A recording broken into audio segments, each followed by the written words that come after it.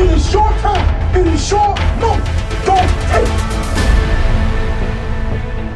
Coming off an uneven season, but a winning one, San Diego State appears to be poised and ready to make a huge push forward with a team good enough to win the Mountain West title. So here's the deal with the 2015 Aztecs. The running game should keep on rocking and rolling with Donnell Pumphrey leading a deep and talented backfield.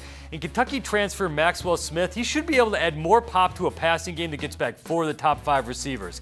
The defense, if it isn't the best in the Mountain West, it's going to be awfully close. All 5 starters return to an occasionally dominant secondary, and the front 6 gets back star linebacker Jake Feely after a slew of health issues. So can the defense be even stronger? All it did last year was lead the Mountain West, allowing just 333 yards per game.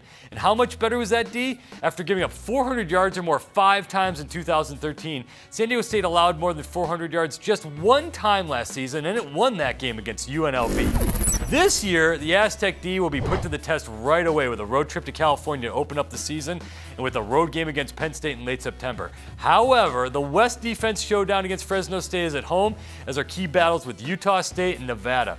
Going to Colorado State, it's going to be a problem, but there's no arguing with the schedule. So, with that, along with this defense, the Aztecs are going to win 8 games and they're going to take the division title.